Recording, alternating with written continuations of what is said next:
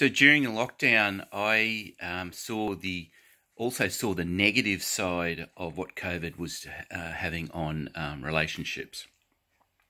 For the first time in a long time, a lot of families were all in the same space for days, weeks on end, and for some families that was a pretty wasn't a really great thing. For some families, it actually caused, some people I've worked with, it actually caused the family to disintegrate. Where once lockdown was finished, the husband, wife, boyfriend, girlfriend just went their separate ways.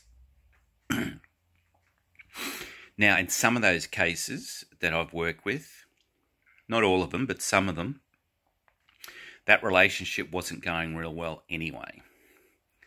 COVID just made that relationship fall over, end a lot quicker than it would have. And that's an observation that I've seen. So what did COVID do for your relationship? Did it put a strain on it for good or for worse?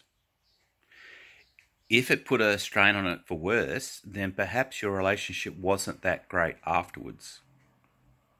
Tomorrow I'll talk about some of the other things that I saw about relationships around us, talking to people right around Australia.